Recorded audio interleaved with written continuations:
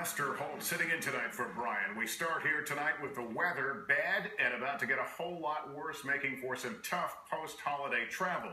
And it's already taking a big toll, including two massive pileups involving dozens of cars on a snowy New Hampshire highway.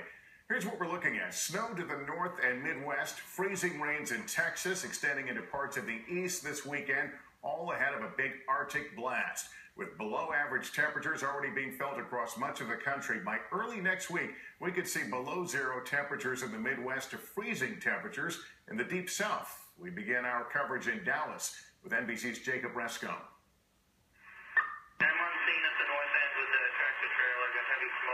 Thick black smoke interrupted the heavy snow in New Hampshire today after as many as 50 cars crashed in two pileups along Interstate 93.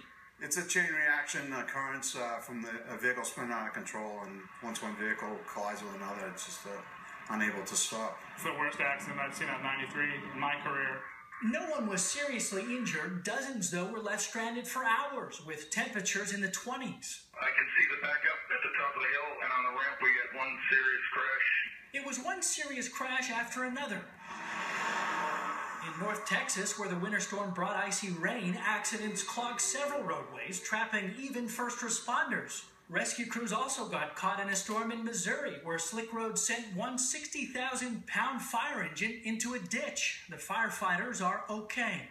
What is always the coldest time of the year for most of the country is right now much colder than usual in the south. More than 20 degrees below average today in Lubbock, Texas, 17 below in Dallas, 15 in Phoenix, and 14 below average in Oklahoma City.